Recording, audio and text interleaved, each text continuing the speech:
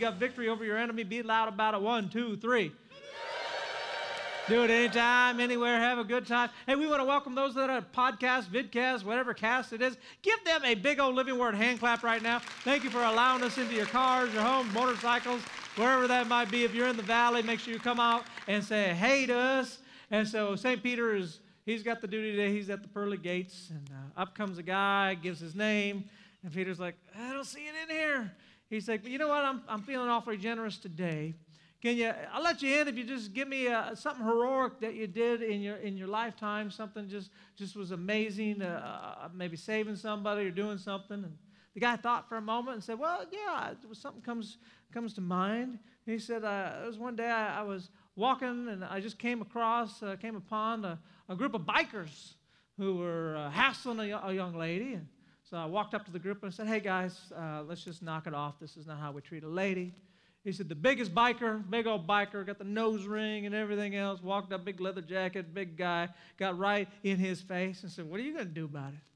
He said, I thought for a moment, but then, just some courage just rose up inside of me, and man, I just hit him as hard as I could right in the gut, right? I sucker punched him hard. He bent over, I grabbed him by the nose ring, and I yanked him down on the ground, and then I grabbed a handful of hair, and he said, I was just on it and on and on it. Well, St. Peter was like, oh my gosh. He's like, that was amazing. When did all this happen? The guy said, a couple minutes ago. Come on, somebody out there. Open up your Bibles to Hebrews 11:1. We got our donkeys with us today for our series, Big Old Assumptions. Got it from Grandpa when I was probably maybe in elementary school, and he sat me down, gave me a little teaching that when you assume, you become a donkey. Donkey? I have to say this. Last week, Holly came in the back as I was getting ready to go up, and she didn't know anything about this, and she saw the donkeys. And she said, no, you can't do that. I don't think we can trust you to handle the responsibility of having the donkeys up there. But then at the end of the day, she said, you had self-control. Right? I had self-control. There's so many things and jokes I want to do, right? My ass is not too big, right? He's all right? I can do one. I only wanted one. That's all she looked at me. I got one. Can I do one? Can I have one? Can you give me one? I want one. I won't do no more. I just made a PG-13 service. Good for me. Your big old assumption is the reason for most of the problems in our lives. We get our assumptions that go on ahead of us. And, because life is about your choices and the quality of choices that you make with your chooser, your belief system. But if you don't have truth and you have just assumptions, then you're choosing based most of the time on lies and making bad decisions that you think are good, which keep making bad results, which you're wondering why. The only thing that you can do is Romans 12:2, renew your mind with God's Word. Get those old assumptions out. Get His truth inside of you so that you can experience His perfect will in your life. As long as you have wrong assumptions about relationships, your relationships will always fall very short from what God wants you to have. As long as you have the wrong assumptions about power and about people that are in authority, as long as you have the wrong assumptions about money, and as long as you have the wrong assumptions about what God wants to do for your life, and He wants to take money from you, and he doesn't want you to have money. He doesn't want you to have life. As long as you have wrong assumptions, your assumptions, not the truth, are guiding and directing your life. Our goal is to get as much truth in us.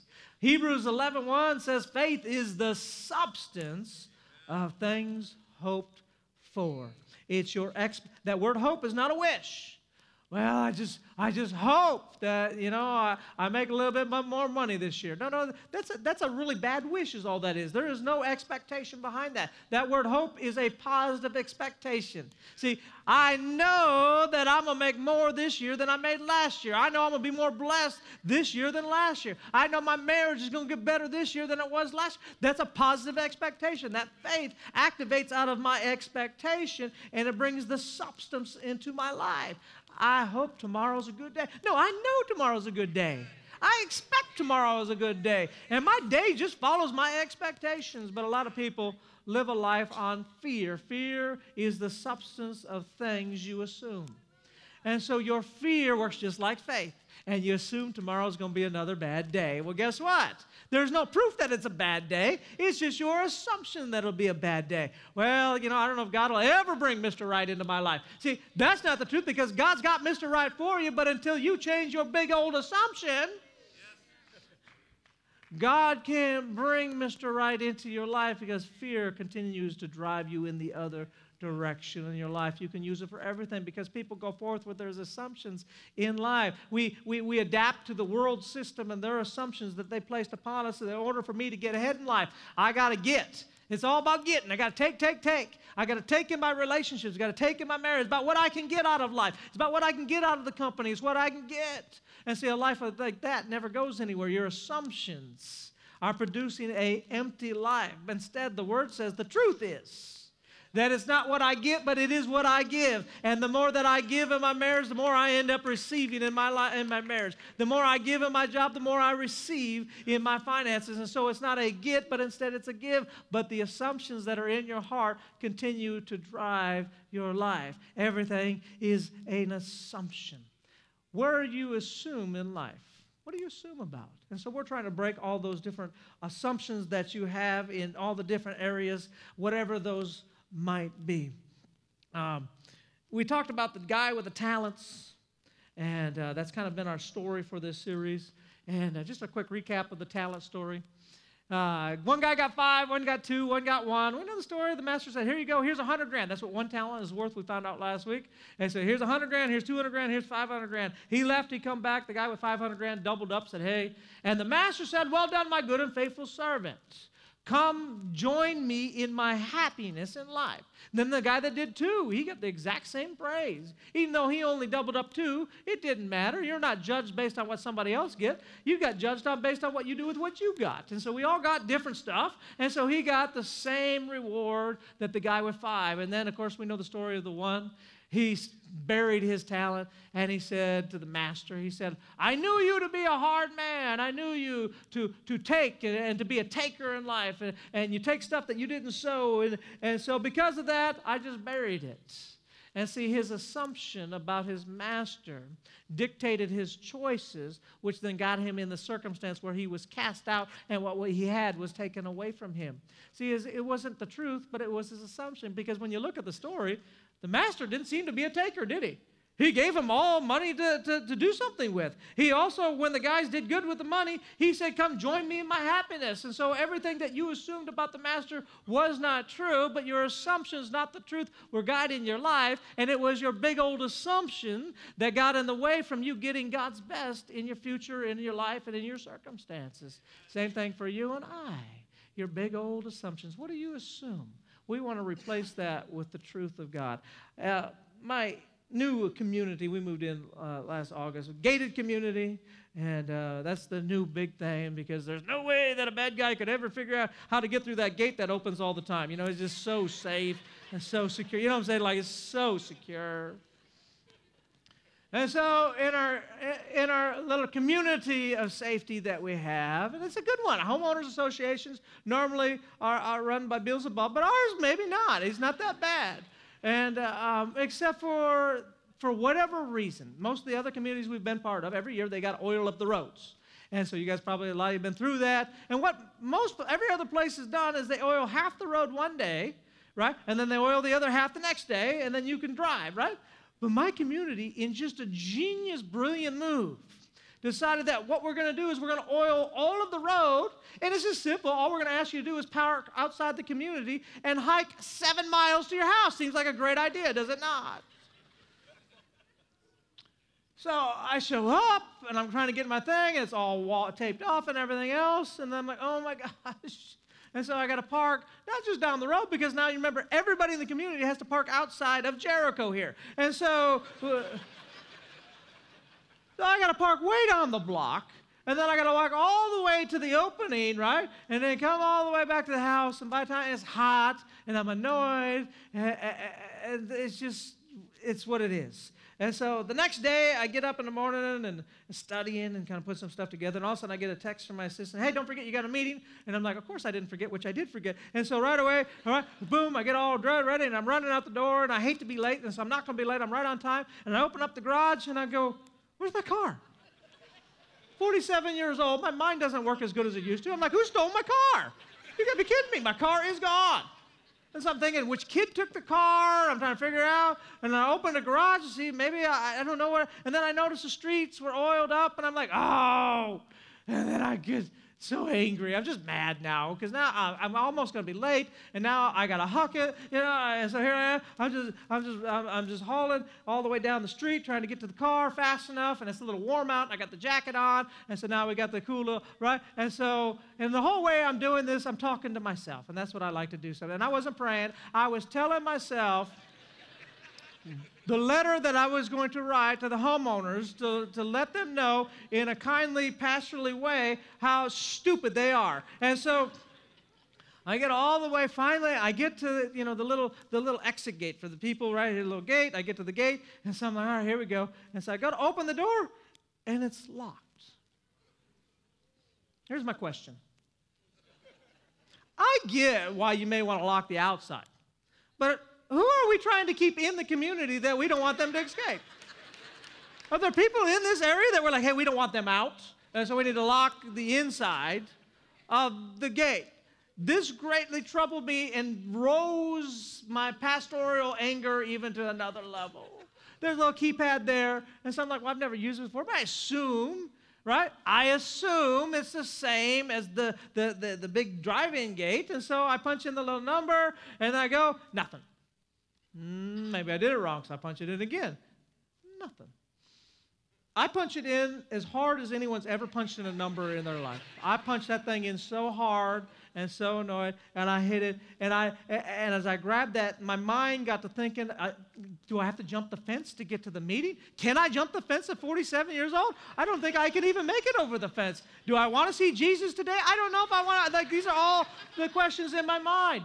And the only thing that I could think to do is I wanted to make sure I handled this as much as Joel Osteen or any great spirit-filled pastor could handle it. And so I let out under my breath some good words. I let them out, and then I kicked the gate as hard as I possibly could kick it. And then I stood there and I stared at it, and I was angry. But you know how you can just sense that somebody is like watching you? And so I turned around, and here's like a little 8-year-old kid on a bike that was right behind me. Well, now I feel bad. He may have heard me. More the way it always works in my story. He goes to my church probably, right? And so I don't know. That's how all my stories are. And so I'm like, I am so sorry. I am so sorry. He said, for what? I said, oh, you didn't hear me. He goes, no, I heard you. I said, well, I'm sorry. I didn't mean to. I mean, he goes, oh, my dad says that all the time. I'm like, well, that doesn't make it right. I said, just that, I got a meeting I'm trying to get to, and the stupid gate is locked, and I can't get out to my car, and here I am counseling with this kid. Like, I'm kind of leaning on him for some support and some guidance in life, this little 8-year-old kid. I'm like, so I can't get to my car, and I don't want to climb the fence, and I don't know what to do. And so he just stared at me. They had this real questioning look on his face. He just stared at me, and then he looked at the gate, and then he looked over to the right, and then he looked at me again. He goes, you want to get out? I said, yeah, I want to get out. He goes, well, why don't you just go out the big open gate right there? No, I'm not. This is true. Here's the gate I'm working on. Here's a 2-foot pillar. Here's 40 feet of open gate. Wide open.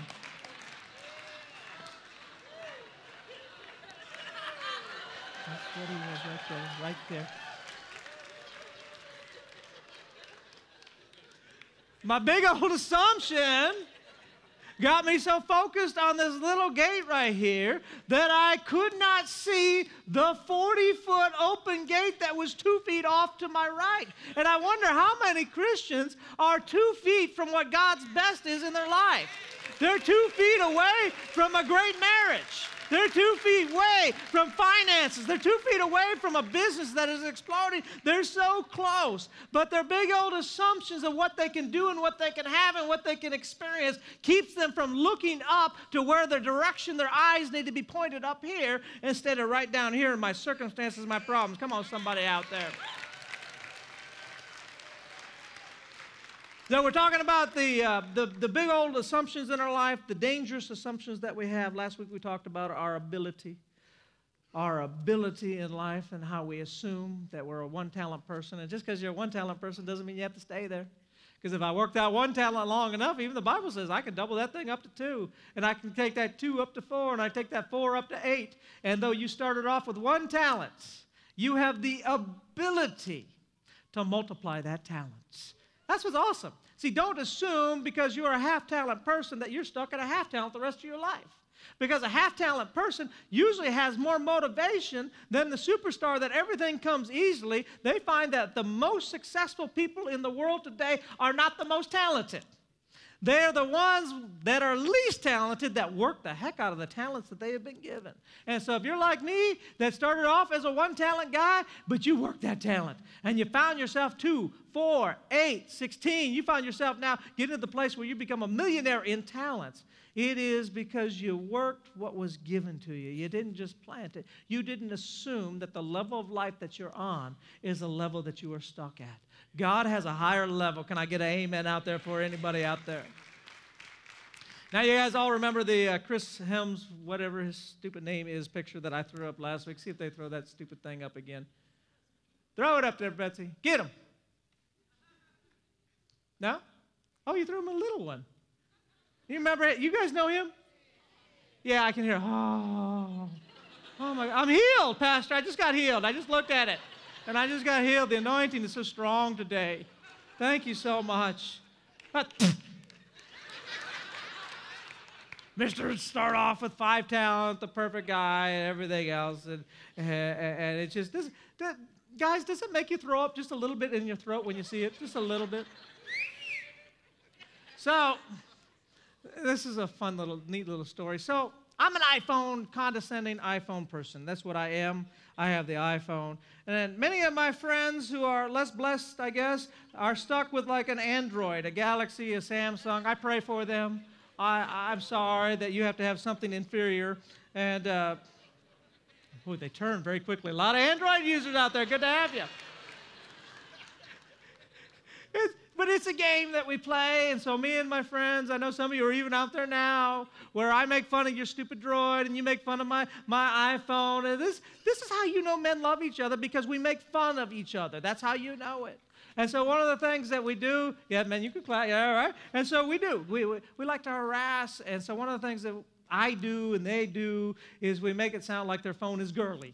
And so your little girl, did your little Android, did it come with a pair of nylons? And they're like, oh, did it, right? And they're like, oh, does your iPhone give you cramps, right? And so like, we do, all right, so but I'm just being real with you right now. This is what we do, right? Do you get a free pedicure every time you make an Android call? And so we do little girly calls. And so I was showing my buddy on my phone, I had a picture of one of the new products coming out, and I gave him the phone to look at the picture. And he's looking at it. Now, many people know when somebody hands your phone, there is common courtesy that you don't swipe through their pictures because you don't know what you're going to see. You don't just start swiping through. You're going to see things that your eyes were not meant to see. The phone, he goes, and so he swipes. Well, when I did the Chris pic, what I do is I find pic, and then I send it to Betsy. Well, I didn't delete it. So he swipes, and he's like, well, don't you have a girly crush on somebody? Did your iPhone come with a copy of Teen Beat magazine? Is that what you got? It's all right at your age to have infatuation. So now he can assume that my girly iPhone, I got pictures of Chris all over the place. Our assumptions can get us in trouble. Number 2.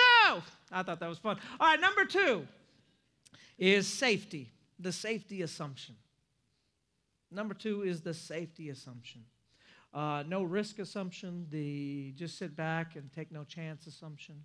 Whatever it might be, we assume in life, the majority of people, that life is going to have more rewards if I play it safe. And that is the exact opposite of how life works. The talent guy was safer by burying the talents. But in the playing it safe, he's the one that ends up losing it all. God said his very first command to man was, and to woman, be fruitful and multiply. Be fruitful and multiply. Come on.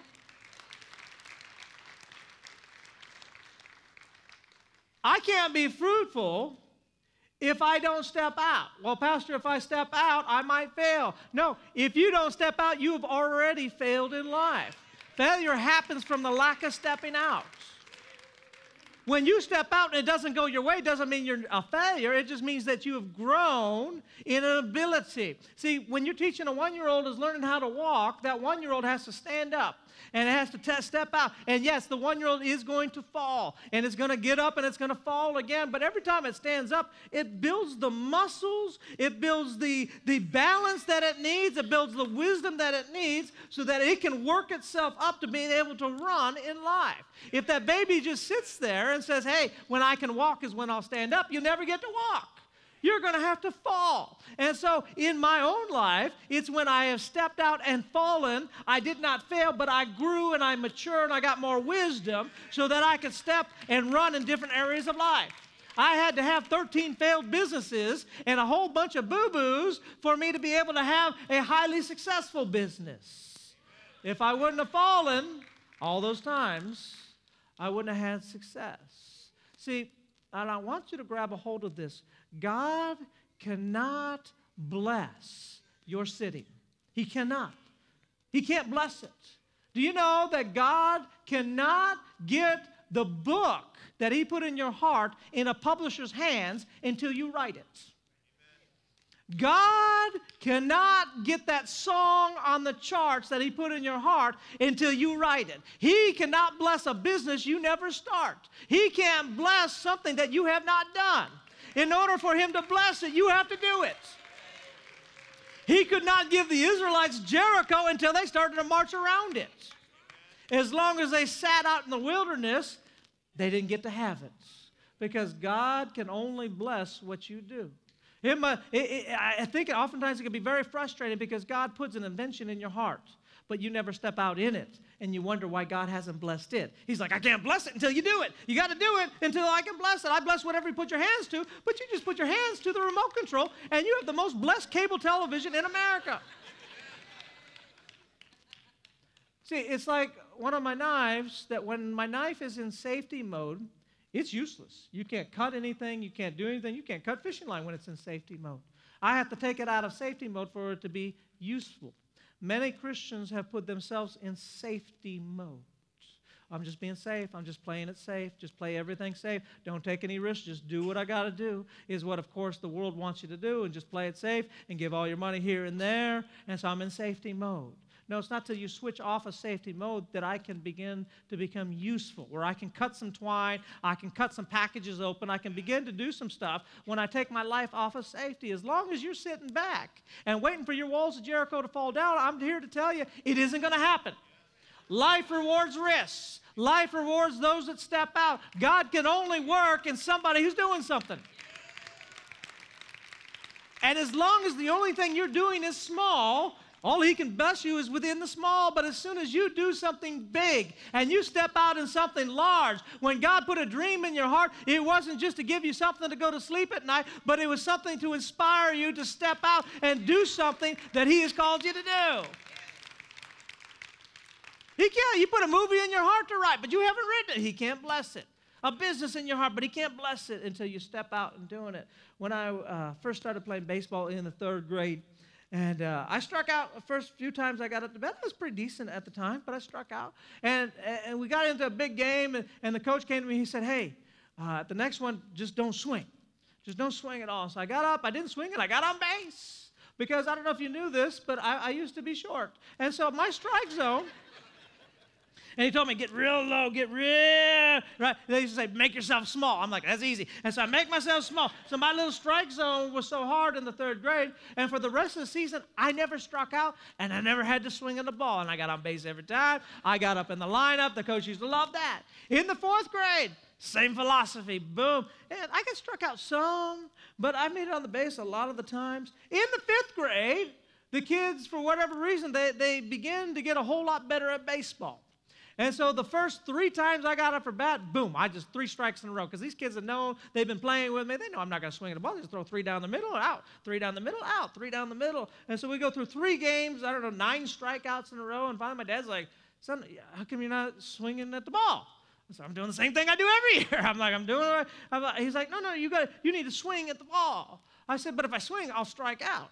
He said, but you're already striking out. So seems like you're just getting, if you don't swing, you're going to strike out. If you do swing, at least you have a chance at the ball. He said, son, I would rather you go down swinging than to go down watching the ball walk by. And so I did. I went out. And because they expected me not to swing, they throw it right down the middle, and I hit that first ball. And then I hit the second one. I struck out on the 3rd one. And then the next game, I think I had the same thing, 2 or 3 in a row. And I went from being on the bottom of the batting list to being number 2 in the batting list by simply doing the swinging in life. If you don't swing, you're going to strike out. If you assume that just playing it safe and not swinging at anything at all is going to give you just an epic life, I'm here to tell you it isn't going to work out that way. The most successful people in the world, you got to listen to me, the most successful people in the world are the ones who've had the most failures. They interviewed the founder of IBM, and this young man said to him, he said, I want to become successful really fast. He's like, what one tip could you give me to increase how fast I become successful? And the founder of IBM, he said, double the rate of your failure. Double the rate of your failure. That doesn't even make sense to most of when we hear that. We're like, why would I double how many things I fail on? Because if I can double how many times that kid gets up and tries to walk, I can double how fast he can begin to walk and begin to run in life. If you can double how many things you try and how many things you step out in, it doubles how fast that you grow in life. Double how many things you swing at. The most successful people in this world are the ones who fail the most. You look at baseball, and who has struck out the most?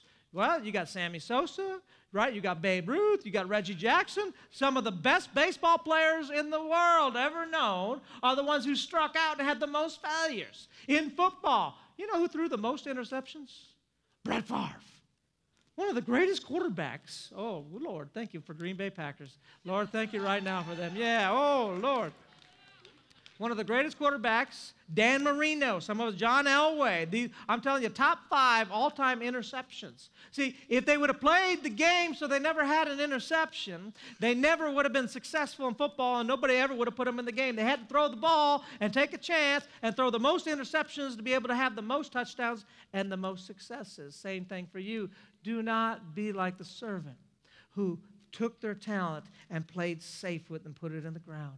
I wonder in this church how many things are in the ground. I wonder how many movie scripts are in the ground. I wonder how many million-dollar businesses are in the ground. I wonder how many books are in the ground. I wonder how many singers that are just sitting out there who's got a voice that was given them by God to lead worship or to have a record or to have an album. I wonder how many of you out there, God has put something in your heart, but you put it in the ground. Because I'm afraid that I might fail with it, but you've already failed. One of my favorite quotes is put that quote up there for me, Betsy. Opportunity of a lifetime must be seized in the lifetime of the opportunity. Some of you need to put that up in your car, because every opportunity has a lifetime to it. And many of us go, man, I missed this, and I missed this, and I missed this. What's amazing about God is God will just continue to bring you open gates in your life. And so don't get in condemnation, well, I missed this and I missed that, but instead look ahead and go, okay, even though I missed some other ones, God's got some bigger opportunities ahead of me. And I will not miss another Jericho. I will not miss another giant. I will not miss another Goliath. I will not miss another opportunity in my life. When God puts something in my heart, I will not bury it. But instead, we as a church, we are a church that steps out. And if it doesn't matter, you know what, I bet you if the servant would have came to us and said, I lost it all. You know what, I put $100,000 on Enron, and Enron didn't turn out very well. And so I lost all of it. I'll bet you that he'd have been happy, because I can work with a failure. I can work with a kid that's trying to learn how to ride a bike that at least get on a bike. If I have a kid that won't even get on a bike, I can't tutor you. How can I help you ride a bike when you won't get on the stupid bike? You got to get on for me to teach you. You got to get out and fail at some stuff so God can lead and guide you and direct you. It's time that we get on a bike. Come on, somebody out there. You need to get on a bike with that idea. You need to get on the bike with that business. You need to get on the bike. Well, what if I fall off? Good, get back up. Get right back on that bike and keep riding it. Because my daddy always said, you cannot steer a bike that is not moving. Well, God, guide me and direct me. Well, God can't do anything until you start moving. As soon as I step, he can say, hey, go this way, go this way, go this way. Now he can direct me, but I have to be moving in order to be directed. Number 4, we're going to close with this next one. Number 3. Number 3 is the assumption of significance. Most people assume that their value is far lower than it actually is, that my life is not significant. Who am I? Pastor, you don't know my childhood. You don't know my hurts. You don't know that I've been through a divorce, and I've been through this, and I've been through that, and I've been through a bankruptcy. All these things. And so the enemy wants you to assume that your brokenness and the things that happened in your past somehow decreased your value. What's interesting to me that when I read the Bible and when I look around the world around me, I tend to see that God likes to use the people with the most flaws. He likes to take the most flawed people out into a flawed world and say, look what God can do shining through something that is flawed. Most successful people. You think of the woman at the well, she was on her gajillionth marriage. And who did Jesus use to save the whole town? Used her. I'm sure there's a lot of people he could have used.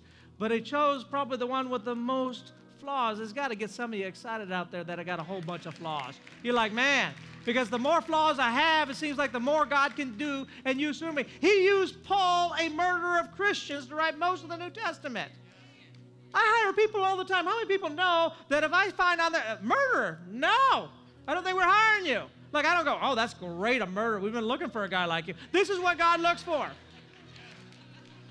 He looks for the bottom of the barrel. He looks for Rahab the prostitute. He looks for people who have negative things in their past, who've got brokenness in their past. That's who he looks for. Now watch this. There's an old Japanese tradition. Throw that up there. It's called kintsugi. Now hopefully I said that right. My wife was on me. Kintsugi. We're going to say it. That's the way I say it. That's the way we should all say it. Kintsugi. And what kintsugi is when they break a vase or a pot or a cup or something else, what they do is they take very costly resins. So they'll take gold, they'll take silver, they'll take these resins and they'll piece it back together. Throw some of the pictures up for me. And so keep that big picture. I like that up on there. And so they'll take these parts and they'll put the pots back together. And what they've done is they took something that was very common. Everybody has this bowl. Though it was broken, and now once they put that gold resin in that, now it greatly increased its value. It went from common to, in a sense, one of a kind. And some of you are already ahead of the picture, and I want you to know that you've been broken in the past and you've been torn apart in the past, that we serve a God that takes his resin and with his resin of grace, and he puts you together with his love. He puts you together with his peace. He puts you together with his purpose, and something that was common becomes priceless, something that can be used where you have been placed. I don't care how broken your past is. I don't care how bad things happen in your past. It doesn't change your significance. Because when God puts you back together, he puts you together in a priceless way. You're one of a kind. And only you can minister in the place that he put you in the way that he designed you to minister in. Only you can be the testimony in that job, in the place he put you in. Only you can make a difference in the world that he put you in. And that you are not insignificant. That you weren't here just to suck out some air, but instead, you have been put together by Jesus Christ to do some incredible, amazing things in this lifetime. Do not devalue your significance.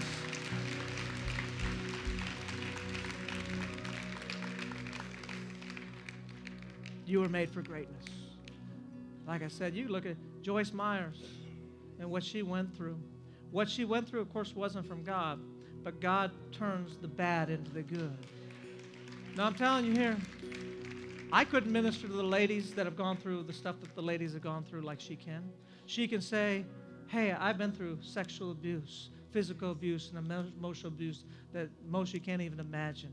But look what Christ was able to do in me. Look that I have the joy of the Lord. Look at the success that I can have. Look that you can overcome it. Look that you can put it behind you. Look that you can press forward to what's up ahead of you. And so you may be broken, you may be shattered, you may have gone through some stuff, but it only increases your value. That's all it does. It just increases how valuable you are. Bow your heads, close your eyes. If you're here today and you don't know Jesus Christ as your Lord and Savior, we want to give you that opportunity right now. Very simple, it's very easy. We're all going to say a prayer out loud. If you say it with me, you have it. Oftentimes we assume that we're not good enough. But it's the truth that says, whosoever believeth. It's not based on your works. The Bible says you can't get into heaven through your works. And so you can't be good enough. And you can't jump through enough hoops. That's just an assumption that the enemy wants people to believe, so they just stay out of church and stay out of God's house. Once again, an assumption driving people away from what's best in their life. But the truth is that God loves you just the way you are. He don't change anything about you. He just wants to come into your heart today. He wants you to believe that His Son died on the cross for your sins, all of them, your sins. Everything you've done and everything you're going to be. He says, I just want to love you and spend eternity with you. And all you have to do is say this prayer with me. And you have it. That's truth and that's fact. Everybody's going to say it out loud so you won't be embarrassed. Everybody say this with me, please. Dear Heavenly Father, I ask you right now, forgive me of all of my sins. I ask you, dear Jesus, come into my life, be my Lord and my Savior. In Jesus' name, amen. Hey, got my big old assumptions in front of me. Where do you put these? Do you take them in front of you? It's time that we get the truth in you. Get into that Word. Listen to all the podcasts you can. That's how the best way to get rid of your assumptions is to get more truth, because faith cometh by hearing. I got to hear what I can have. I got to hear what I can do. Got to get yourself into church. Hey, I need you to help me get this message all over the world. And how do we do that?